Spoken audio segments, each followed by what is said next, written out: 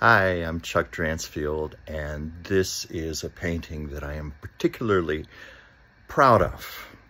It is Ella Fitzgerald in 1955 with an unidentified woman sitting in a Houston jail cell.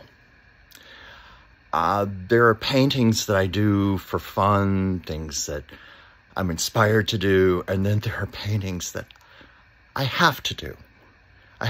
I saw this photograph, and I can't begin to say how much it touched my heart. It touched my soul. It made me cry.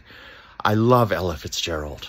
Her music just sings literally to my heart and my soul. And when I saw the great lady, so sad, and being treated so unfairly, I had to paint this.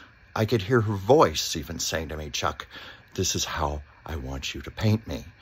The story was in 1955, Ella Fitzgerald and some other jazz greats such as Dizzy Gillespie, Illinois Jacquette, they were doing a tour in the South to help to integrate audiences.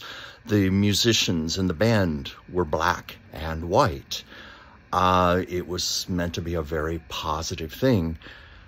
But the first night they performed in Houston, the musicians, including Ella, were in her dressing room, and I think they were shooting dice. They were playing cards. It was very innocent. And they were raided. The police came, raided the dressing room. Everybody was arrested and thrown in jail. Hence, this very sad, poignant photograph that was taken that inspired my painting. I am putting this painting up for sale. And if anybody is interested, please contact me. The information will be posted. You can contact me personally at my Gmail address. And I hope you like what I've done. It means a lot to me.